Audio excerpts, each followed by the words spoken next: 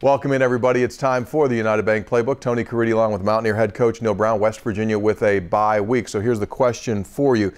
Saturday's win over Baylor, you called it a program win. So plan moving forward. What's your next step now? How do you keep them going that way?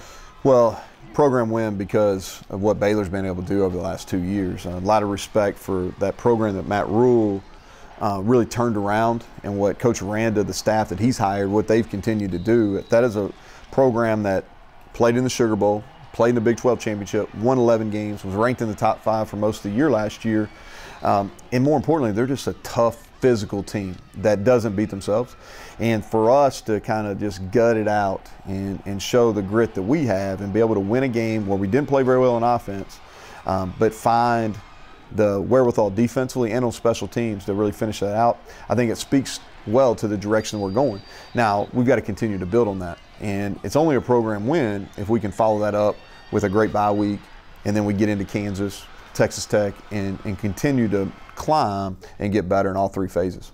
So what is your message to your coaches and your players this week as to what you want to make sure to do so this is not a wasted week? Well, to me, it's, all right, I think you really have to talk to them about why did we have success on defense and on our coverage units on Saturday versus Baylor, and it was because of the effort, the physicality that we played with, and we've got to be able to repeat that each and every Saturday within our league. And then you got to say, okay, offensively, what did we do well? Because there's some things that we did well. You know, we were able to, the opening drive, 15-plus plays, go down and score.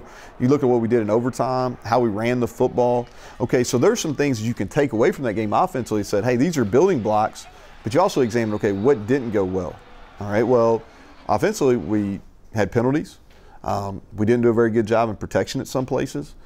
We didn't do a very good job of doing little detail things that extend drives. So we got to get better at those things. But to me, this week, especially the front of it, is about us getting better, and then we'll work Kansas toward the end of the week. One last question here for you on penalties. How do you try to get those down to a reasonable number? Well, I think if you look at it, it's the procedure penalties that you got to get rid of. It's the pre-snap penalties that really hurt you, especially offensively.